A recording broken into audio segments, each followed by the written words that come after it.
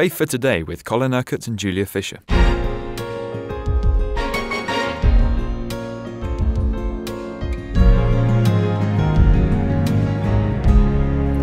We've been talking so much this week about worry, how not to worry. We've dealt a lot with the subject of money. Yesterday you spoke about how to deal with an inferiority complex and what others think about us. I guess really, Colin, what you've been saying all week is that if we change our thinking and adopt spiritual principles, this changes our circumstances. It does. Ultimately, things change around us because things have changed within us. The problem is always within you, isn't it? How you are going to cope with the situations that arise. We can't control the circumstances sometimes that happen to us, but we need to react in the right and positive way so that those circumstances can then be changed. That's very important. Now, I want to talk about worry in a general sense for a moment. Do you remember Martha and Mary? Martha said that Jesus should make Mary join in dealing with all the practical things that she was concerned about. It says in the scripture that Mary sat at the Lord's feet listening to what he said. But Martha was distracted by all the preparations that had to be made. She came to him and asked, "Lord, don't you care that my sister has left me to do the work by myself? Tell her to help me." Now, how did Jesus answer this? "Martha, Martha," the Lord answered, "you are worried and upset about many things, but only one thing is needed. Mary has chosen what is better, and it will not be taken away from her." Now, was Jesus endorsing the fact that life is just sitting around having a Bible study at the feet of Jesus and not getting on with the practical work? No. Jesus wasn't intending to imply that at all.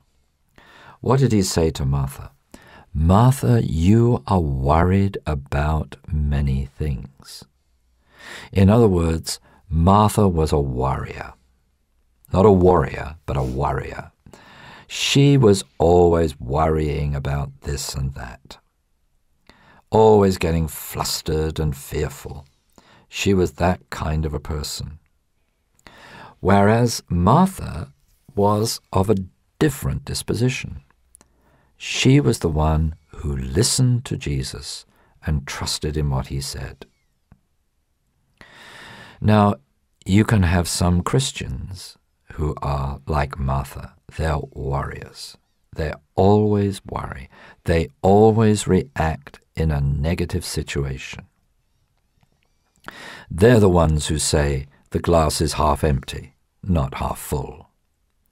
They always look at every situation with a worried attitude, with an anxious attitude.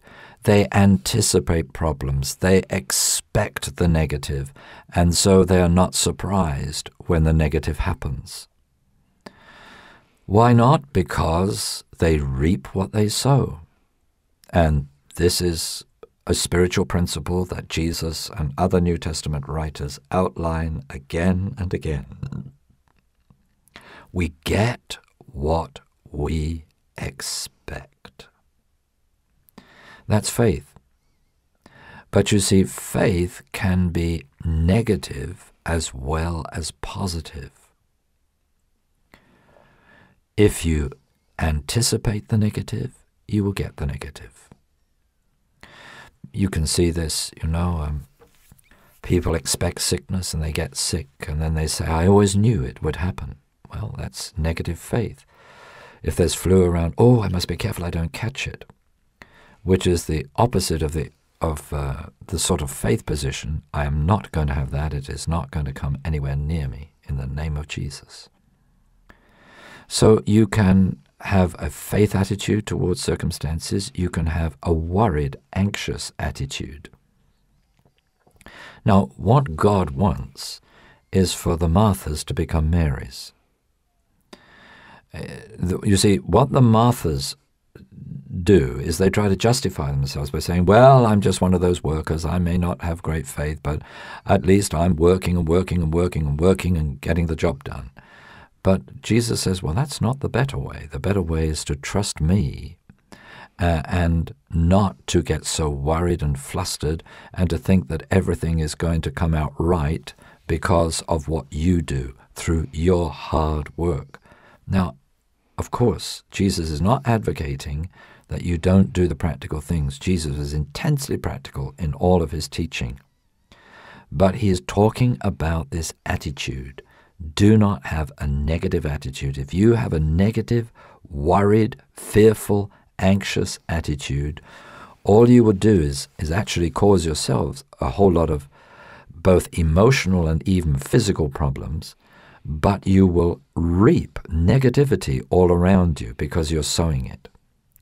But if you have a positive mindset, a positive attitude, and you affirm the good things that Jesus affirms in his word because you sit at his feet, because you believe his word, then you're still going to have to get up and do the stuff, do the work, and be faithful in doing what God asks you to do.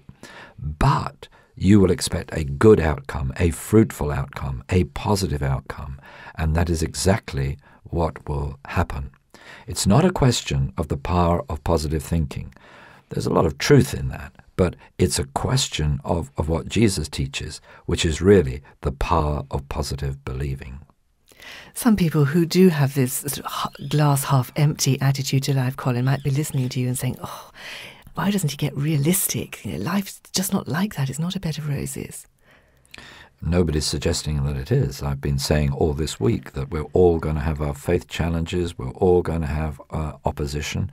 But you see, with what mindset do you approach those difficulties?